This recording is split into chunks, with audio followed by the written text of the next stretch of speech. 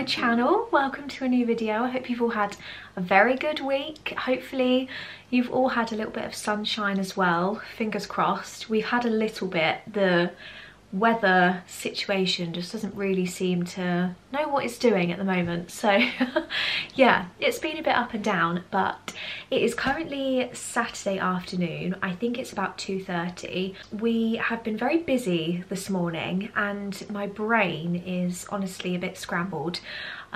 We decided to actually go and just have a very casual look at a couple of potential wedding venues, and yeah, it's scrambled my head. We've looked at 3 in total just to kind of help us to get an idea as to the kind of thing that we want and the budget that we have and the people and the venue, and yeah, what our preferences are, what we maybe don't want, what works for us. So we're kind of starting to get an idea, which is good. But honestly, the thought of all of it has just put me into like a bit of a funk, and I just have so many thoughts going around in my head and I'm making so many comparisons that by the time we got home, I was like, I need to just sit and hash it out on the phone for half an hour with my mum and like word vomit at her and have a nice voice of reason, and then after that I don't want to think about it. I don't want to think about it, I don't want to talk about it.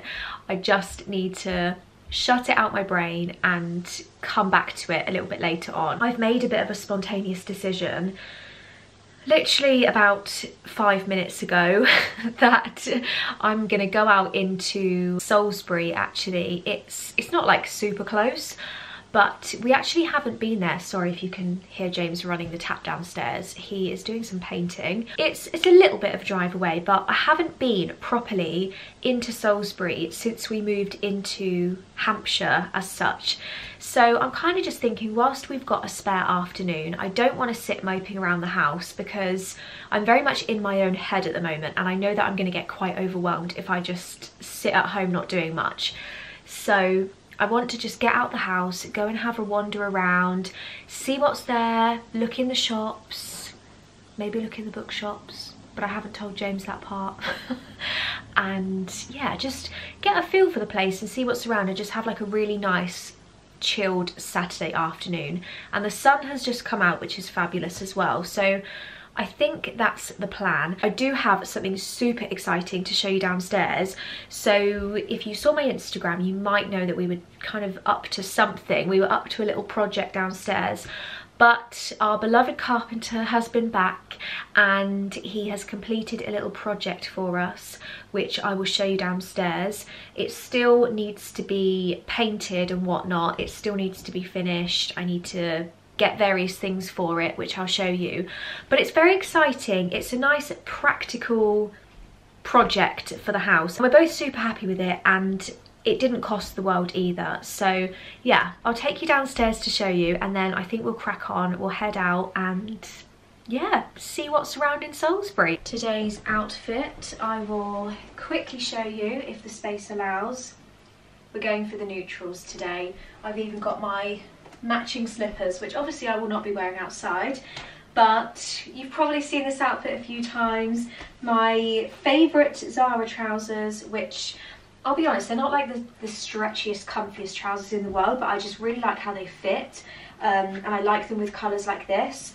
And then I've got one of my favourite ever cardigans on, my H&M cardigan. In fact, I might just give this a little tuck just to kind of have a little bit of the belt showing.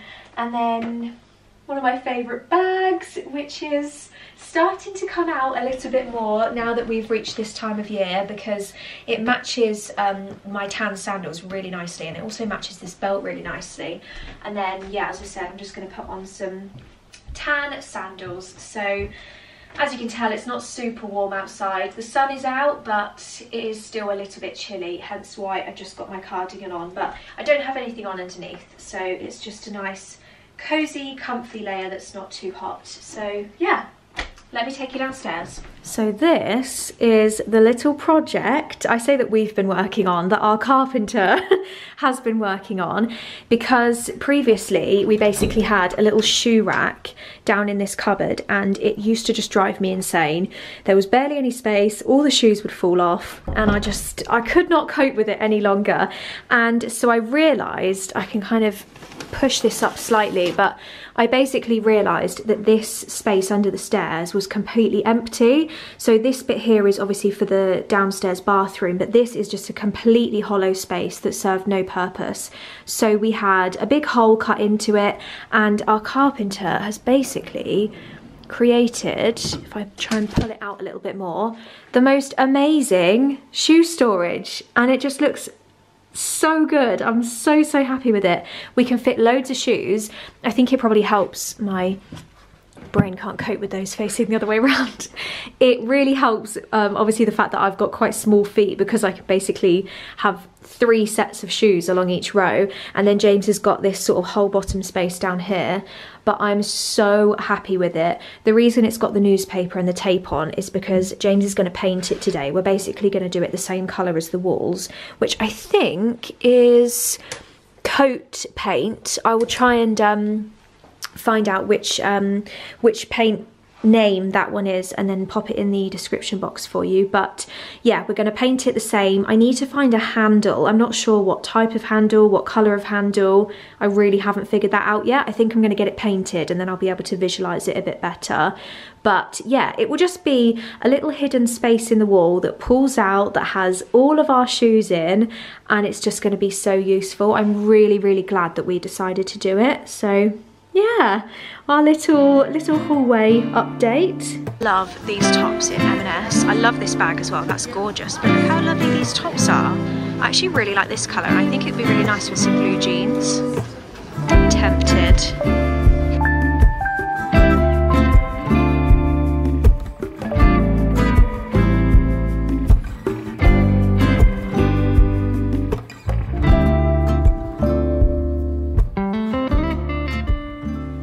Back home. It's looking very dark in the kitchen for some reason. The light normally goes kind of from the back of the house at this time of day, so we get all the light in the kitchen in the morning, and then it gets quite dark and all of the light goes into the back of the house. Yeah, we actually ended up having a really nice time in Salisbury. We had kind of like a spontaneous early dinner at Wagamama, which was not planned. I just happened to walk past it and I was like, James, do you fancy a Wagamama? Shall I treat us to a Wagamama?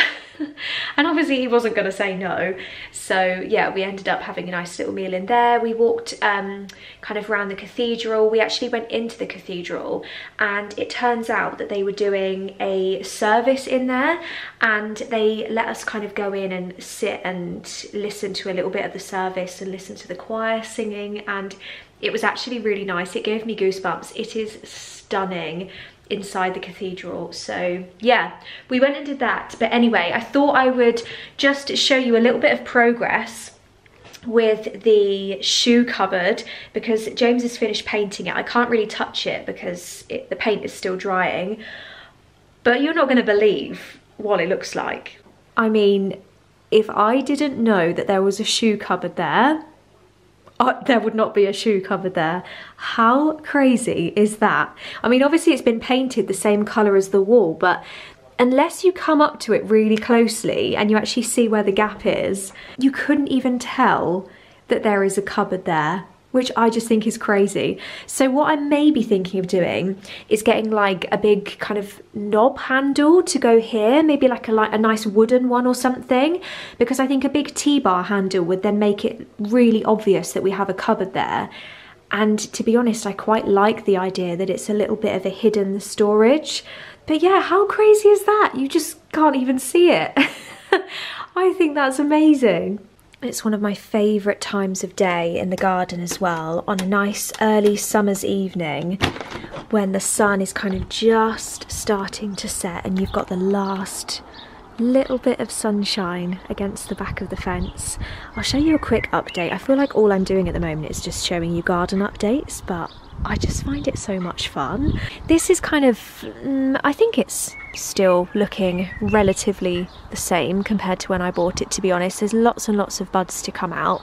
I need to basically cut this whole section of rose back. Once this rose is gone, I'm just gonna give it a good old chop back. We've got some growth going on in here.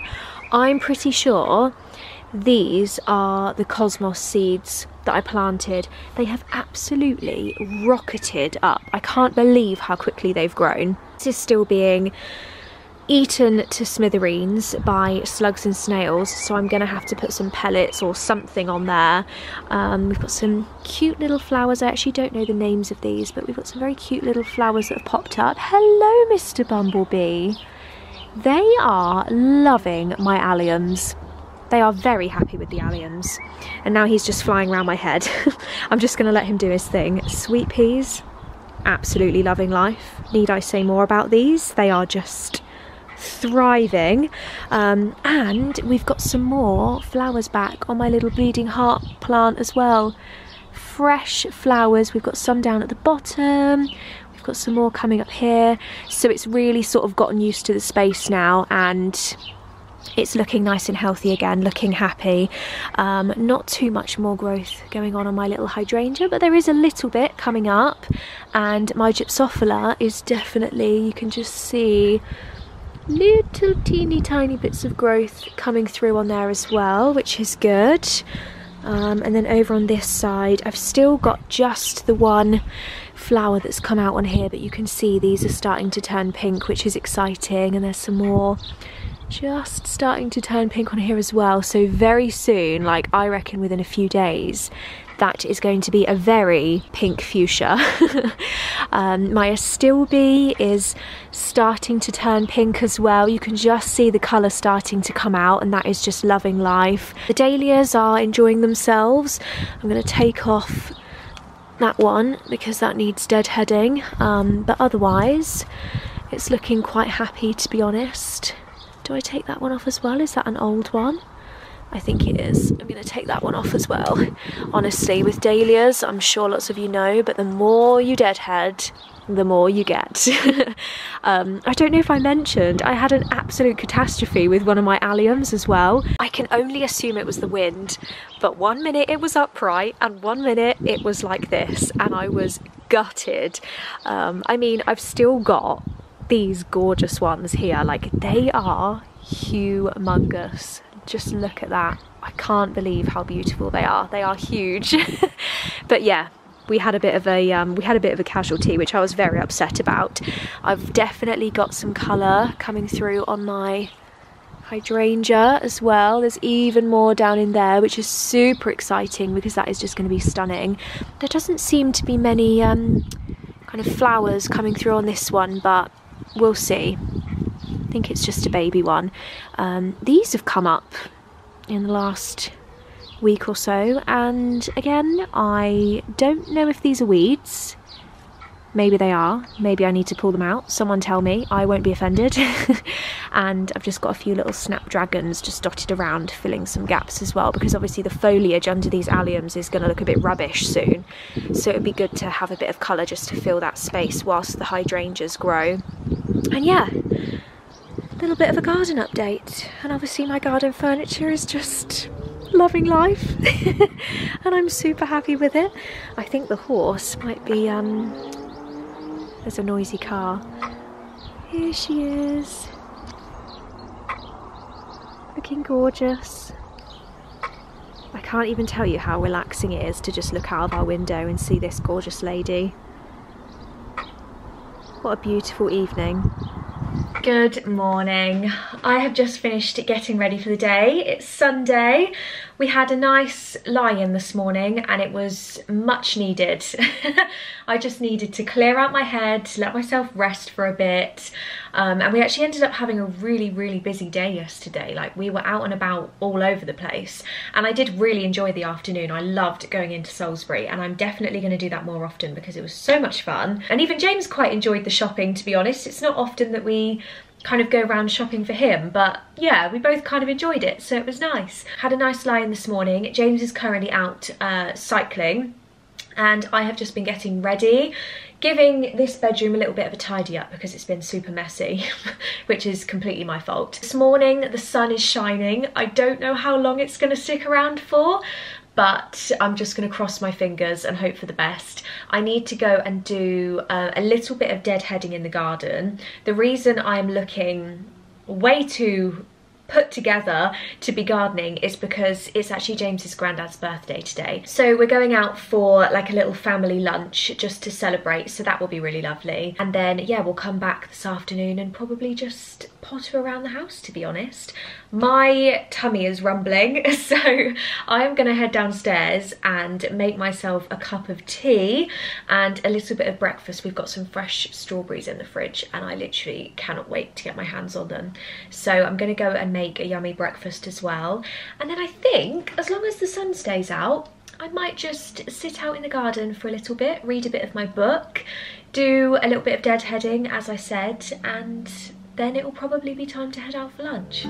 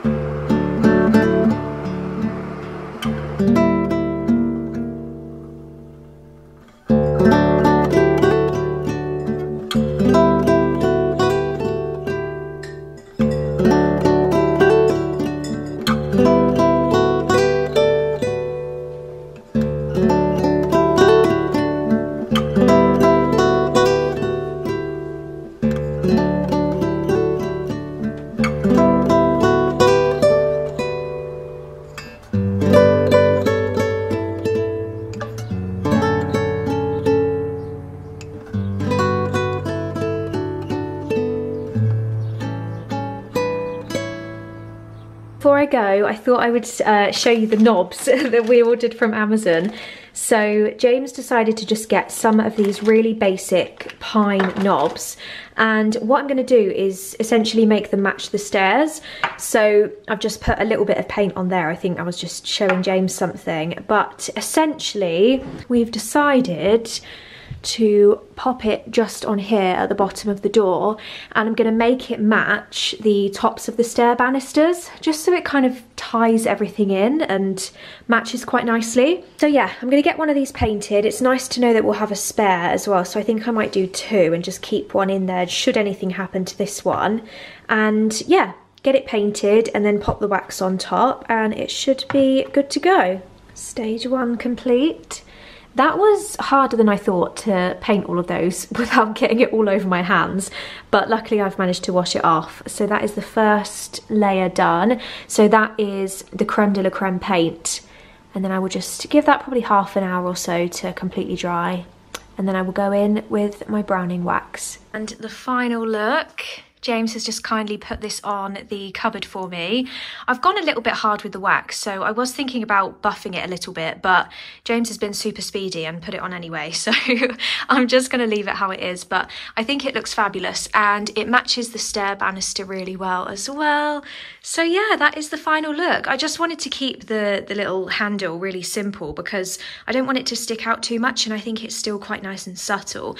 I was kind of going between putting it there and putting it here, but I think here looks a little bit nicer and it just looks like a little cupboard, doesn't it? So yeah, that is the final look. Friend Chic works its magic again, and we officially have our finished shoe storage. I flipping love it. I'm so glad we did it. And we are home. I am absolutely full of roast dinner. Now, I have had a delivery arrive whilst I've been out, and it is a very exciting one. I'm going to open it in just a moment. I'm going to film a quick TikTok whilst I open it as well, because it is book related and I'm trying to make a conscious effort to not make my entire YouTube channel basically me chatting to you about books, because I need to not go overboard.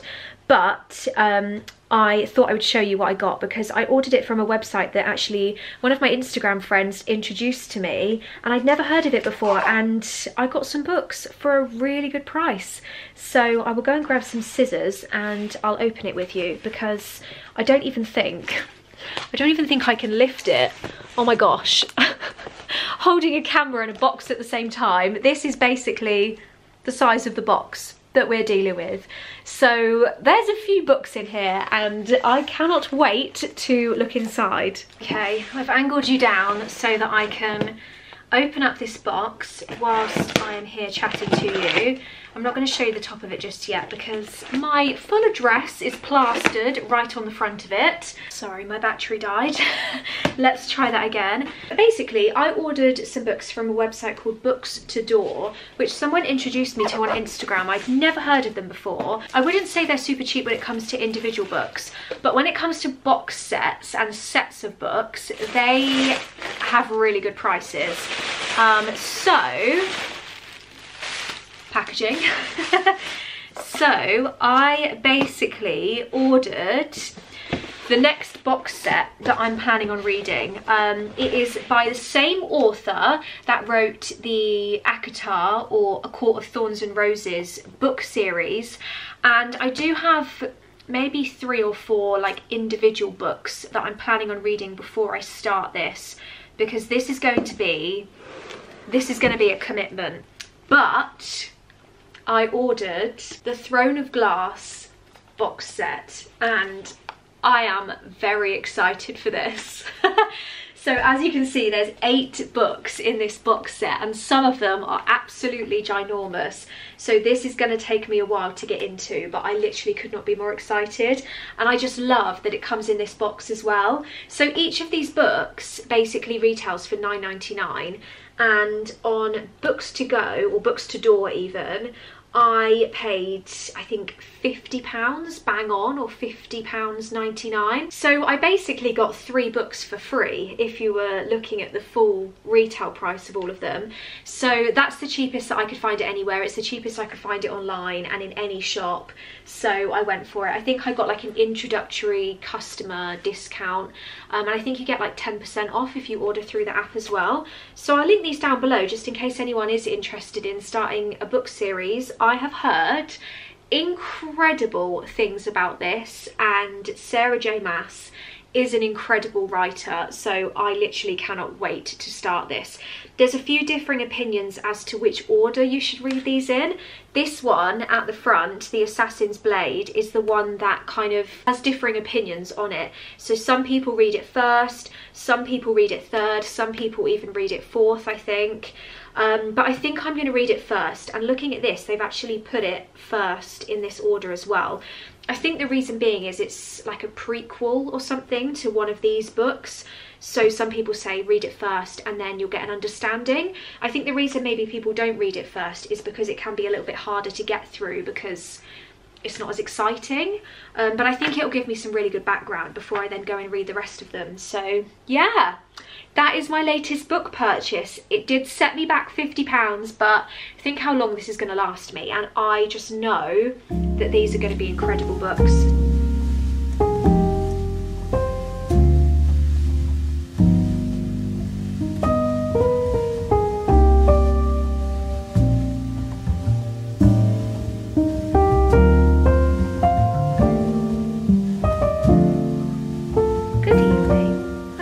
Catch up with you just before I bring the vlog to a close now that a few hours have passed. I'm currently curled up on the snug sofa with a very deep red looking beverage. This is, I think it's a strawberry and raspberry tea. I think it's a Twinings tea. I just kind of fancied like a cozy warm drink before going to bed this evening, and I didn't want to make a proper cup of tea because as soon as I have caffeine kind of in the evening at any point, it completely disrupts my sleep, and it just, yeah, I don't sleep very well. So yeah, I thought I would just have a nice warm drink, because although it's the middle of June, it is not warm. Like if it was October right now, I would be boosting the heating to warm myself up. It is honestly crazy. I think it was like 5 degrees the other morning, so it's just, yeah, it's a bit bonkers. So yeah, I'm having a nice cozy hot drink. I'm gonna put the TV on and see if I can find something to watch this evening. We've been watching kind of a bit of a mixture of things. I mean, those of you who do watch my vlogs, I'm just gonna put this hot drink down before I spill it on myself.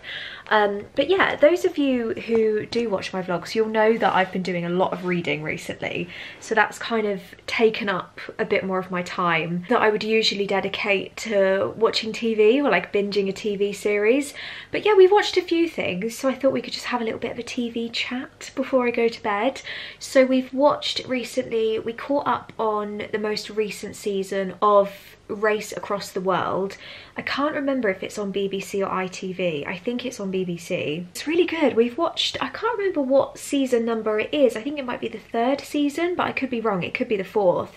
And we've watched all of them now. We really enjoy it. James gets really into it, and James is kind of very big on like travel and seeing all of these cities and seeing whereabouts they go. And it's, yeah, it's a really good watch. It's nice to kind of learn more about people and their reasons for doing it and how much it means to them if they were to win as well. And it's just nice to kind of see the competitive side of it as well. So yeah, we've been watching that.